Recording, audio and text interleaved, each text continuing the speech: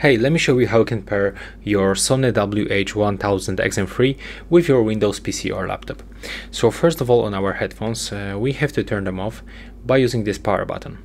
And I just did it. So right now, to enter the pairing mode, we have to click and hold this power button and wait until this indicator starts blinking quickly, and also it will make notification sound.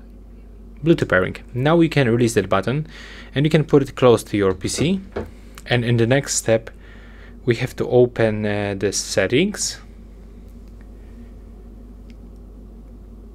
We have to go to the Bluetooth and devices on the left side, and then turn on Bluetooth by tapping on the switcher and get Add Device option. Then tap Bluetooth. And now from the list you have to select your WH-1000XM3, but with this audio description right here, not this one, actually this one. So click on it once. And as you can see right now, we are connected. So that's all for this video. Bye!